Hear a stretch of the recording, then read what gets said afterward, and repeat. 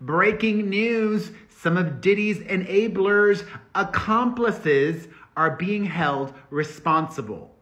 But some of them are doing it privately. The incarcerated, disgraced music mogul is waiting to stand trial on multiple charges, including racketeering, kidnapping, and trafficking. The trafficking part is what all of these other folks may be a part of, some of which are very famous individuals. Remember last week when I told you all that there's a lawyer who is planning to sue Diddy 120 times? That's right, he and his team of lawyers that he is working with are going to be filing 120 individual lawsuits against Diddy. But that's not all. Tony Busby today announced that he is also planning to sue several A-listers for aiding and abetting. Maybe that's not the exact term. They helped participate, they helped cover up, they were involved.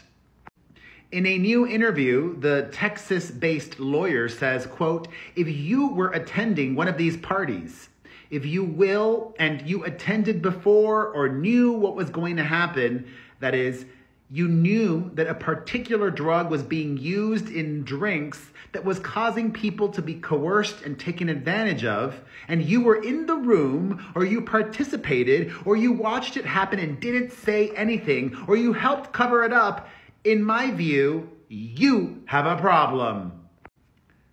I think Diddy's mother is one of these people. I really do. And in a preemptive move, Busby says that some celebrities have already reached out to him to pay money and offer settlements to the victims of Diddy, and they are in some capacity affiliated with.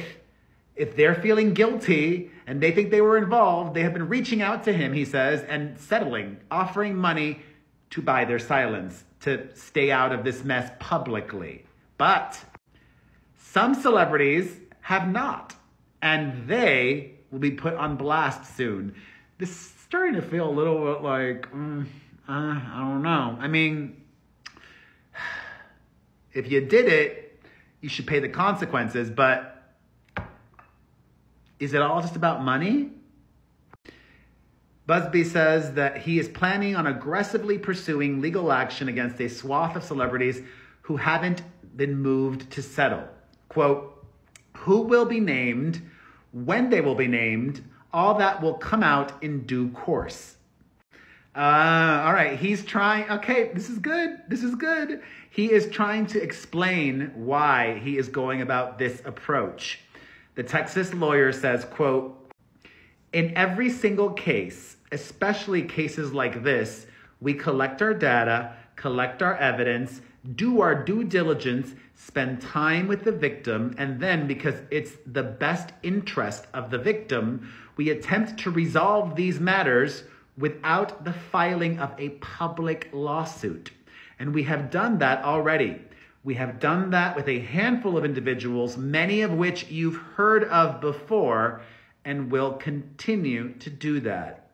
Okay, that makes sense. Some of these women and men don't want to go through the public trauma of reliving their trauma. Oh boy. So many names are racing through my mind. Thoughts on everything that I have shared? Let me know in the comments.